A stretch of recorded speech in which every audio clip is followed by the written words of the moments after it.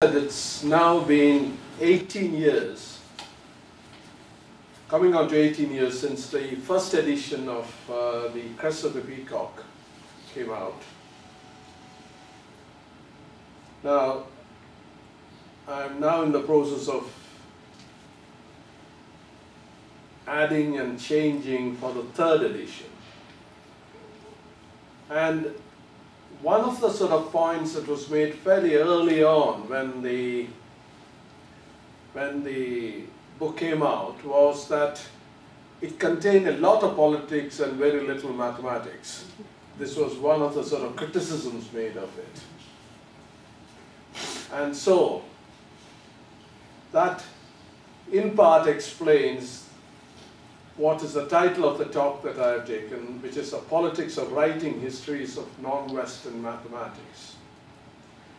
Now, one of the great benefits, at least, that both my wife and I have got as a result of this book has been that it's given us an opportunity to travel to all sorts of different parts of the world.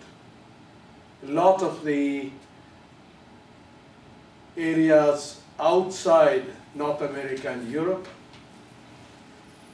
And the course of these travels have been able to interact and exchange ideas with a whole number of different groups of people. And one of the things that one notices is that as part of this contact, there are 4 questions that are quite frequently discussed by audiences, by individuals in a number of countries and outside Europe or North America.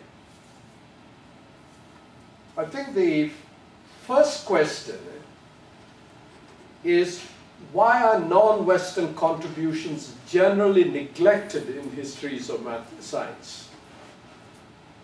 Not just specifically mathematics, but histories of science.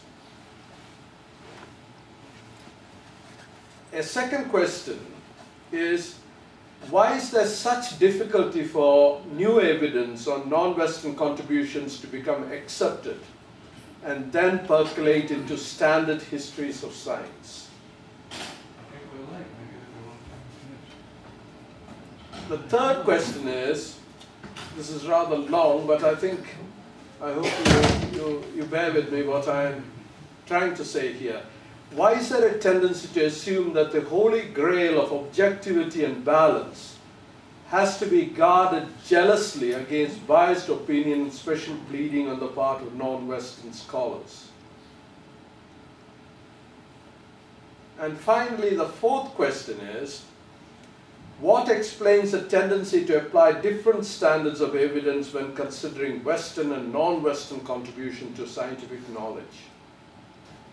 The answers that one has tried to seek in this are to an extent summarized by some of the following points. One is, there was a view which is now probably much less prevalent, particularly with some of the more recent texts and books that have been written, that mathematics is essentially a European creation.